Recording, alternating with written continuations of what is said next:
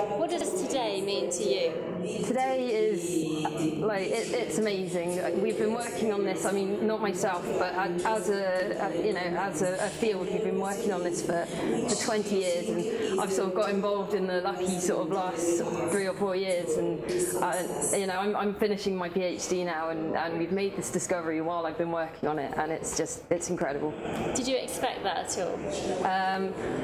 No, actually, I completely didn't expect it. You always hope that you'll be involved in something this big and with a discovery, but I mean, it's very possible you could work for 4 years and just be doing a precision measurement, but an actual something as big as this, no, I never quite dreamed it would happen.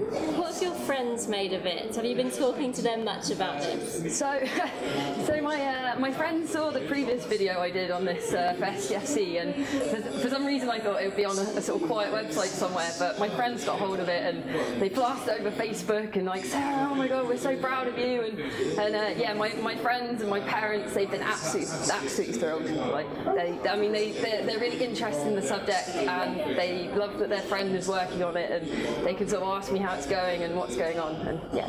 So a challenge for you, how would you explain what the Higgs boson is to one of those friends who doesn't necessarily have a background in science? So I would say that the Higgs boson is, so we have this model, a model of the universe, and it's a mathematical model that has to date explained like pretty much every particle that we've found in nature, and it's also made predictions about other particles.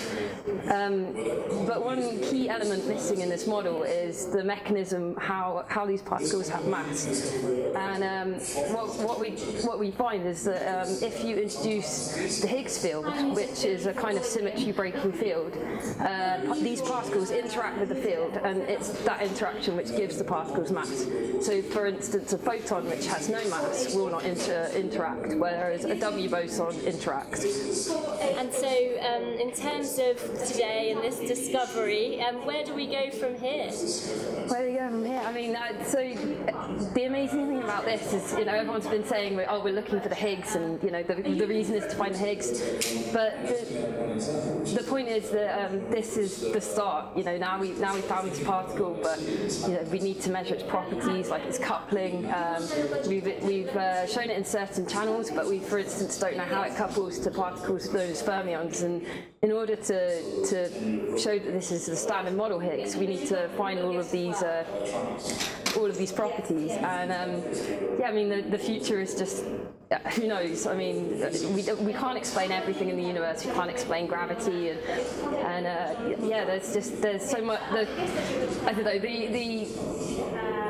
It's limitless now, I think, really. I mean, we don't know what is out there, but we found this one piece that we think might be out there, and that's really interesting.